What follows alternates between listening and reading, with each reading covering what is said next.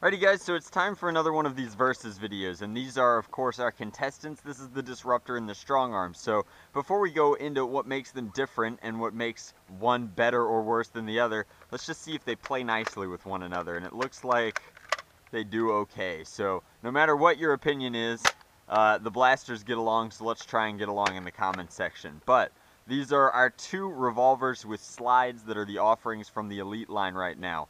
This has been branded more or less as an XD blaster, and the Strongarm has an XD variant. Both have priming indicators in the back of their slides. You can see that when they're primed, well, thusly, whoops, these in the back here turn orange, as opposed to regularly this part of the priming system is so far forward that you can't see it. So they're very, very similar. They're both 6-shot revolvers. They are almost exactly the same length. If we take a look like that, you can see that it's literally millimeters of difference. The thickness is also very comparable. They are similar in that sense as well. You can eclipse either one with the other, but only just. And they have very similar handle profiles as well. They both have this kind of notch here to lock your middle finger into. I like the trigger well on the Strongarm actually a little bit more. It seems to have slightly more room for a regular sized human finger. Now, the Disruptor has something here, and they both have some attachment points down inside the handle. I prefer the overall handle aesthetic on the Disruptor. I think that it's better for paint jobs and whatnot, but I like them both just fine. The overall biggest difference is, of course, that the Strongarm has a drop turret here, which allows you to cycle through and reload. But is it truly better than the Disruptor's ability to just always be reloadable here? So you can realistically reach 5 or always definitely 3 from the front end of the Disruptor, whereas the Strongarm, you can reach none of them, actually. You can kind of, sort of, at the halfway point here, if you tease the turret into the right zone, you can tuck through there, but realistically this was designed to be dropped out and reloaded this way, and so you can still only access 3 or maybe 4 at a time. So realistically, the Disruptor is easier to reload and has less moving parts. Now, if you really are an old school Maverick fan and you dig that action, then never do that with a real revolver, by the way. But if you really like that kind of style of play,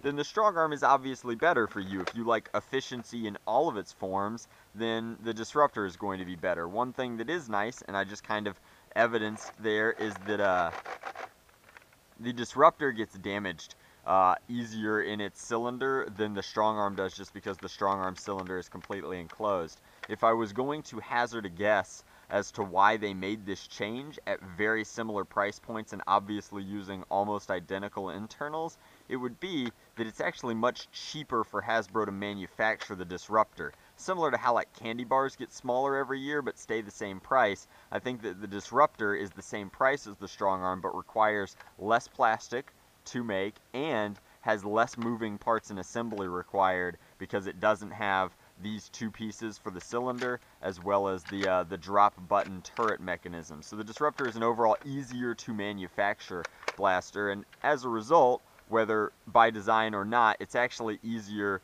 to use as well. So I think that they're saving money, and by saving money as a company on a massive scale, they are making money by manufacturing the Disruptor. I like the Disruptor a little bit more, but the Maverick enthusiast in me prefers the Strongarm from like a funsies point. And that's the real point of this video, is that it's a versus video between the Strongarm and the Disruptor. But if either one of these is your primary sidearm and you don't have the Orange ModWorks kit in it, and I have not confirmed yet if the Orange ModWorks kit will fit the Disruptor, but the Strongarm and Disruptor have naturally very fragile internals, so without that Orange ModWorks kit, they're not very good when you modify them. They frequently break. That is a complaint that I hear from HVZers all the time who try to holster these, and I wouldn't like that. To get the power out of them that you need for most game types to be competitive against primaries or other people's secondaries, you have to modify them, and they don't necessarily hold up well to that. So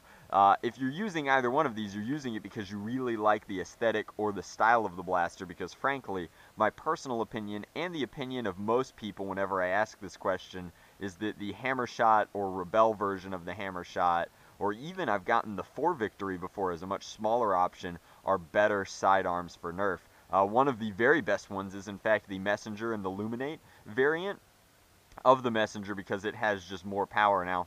All of those have slightly less capacity than the Strongarm except for a modified hammer shot, which can get up to 7. I've even seen a guy fit an 8-shot turret in a hammer shot, but that's just insane. As far as performance of these goes, very, very similar. This, by the way, is not a practical way to dual wield pistols. That's why. Prefer hammer shots for a lot of reasons. Trying not to just bash this style of blaster because the hammer shot exists, but that was a fun kind of kerfuffle there. They're fine pistols. They just are not my favorite style personally. And dual wielding them is awkward. Almost uncomfortably weird, but I prefer reloading the Disruptor. I think that it is a much nicer version in terms of functionality, but I have more fun playing with the Strongarm, and ultimately that's what it's all about. So you guys can duke it out in the comment section below. Let me know which one you would prefer to own, if you'd like the new Disruptor, or if you think that you would rather just stick with the tried and true Strongarm. I personally would rather have a Maverick than either one of them, but that is just me. Weigh in, let me know. Hope you guys enjoyed this video. Much love, Nerf on, Drac out.